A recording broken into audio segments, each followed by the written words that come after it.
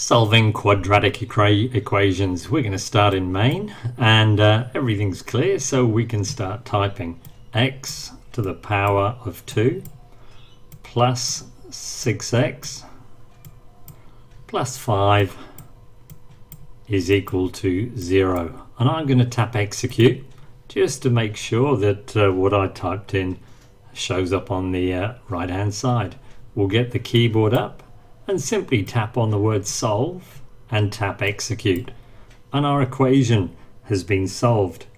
Notice there may be 1, 2 or possibly no solutions to our equation. For example, let's just take the equation down, modify it so that we've got plus 9 at the end here. Tap execute and ask ClassPad to solve this one. Tap execute. There is just one solution.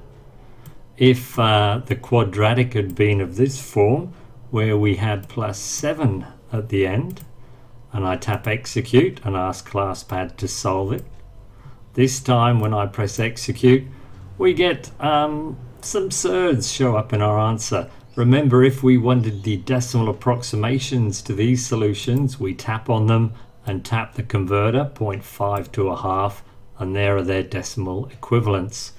Occasionally there may be no solutions. Let's have a look at an equation where that might occur.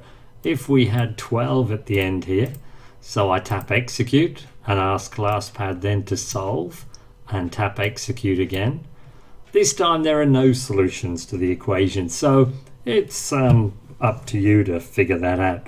Now occasionally things can go a little bit wrong. I'm just going to tidy up the screen here, or apparently wrong.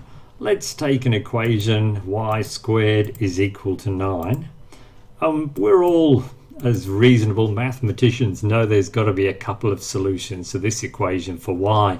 Now if we try the previous method of solve and press execute, ClassPad says no solution, and the reason is whenever we use solve without anything after it, it looks back to this line, looks for an x, and of course there is no x in this equation. This means we're going to try a slightly different solution. So I'm going to copy our equation, take it to a new line, and we'll use the interactive solve. Here we go.